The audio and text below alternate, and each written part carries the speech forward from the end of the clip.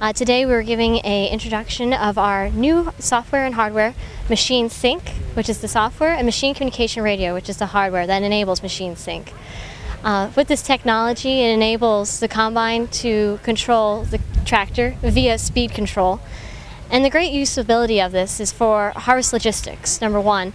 Now that operators in the combine and in the tractor can see where each other are located in the field at all times and real-time information. And overall harvest logistics is improved in this.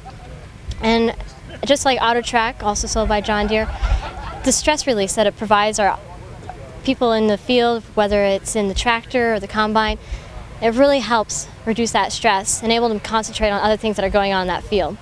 So the hardware components that are going to be needed is, you have a tractor and you have the combine. This at the time is a green-on-green advantage. You're going to be needing GS3 2630s.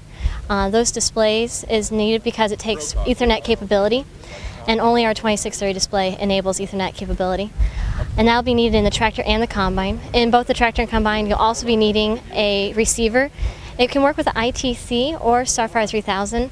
However, if you're running with an ITC, it's going to require RTK. However, if you're running Starfire 3000, you can run off SF1, SF2, or RTK. Then you're going to be needing AutoTrack, only required on the tractor. Then the Machine Sync activation is going to be required on the combine and the tractor. And then the hardware called Machine Communication Radio, required on the combine and the tractor. This will be available early spring 2012.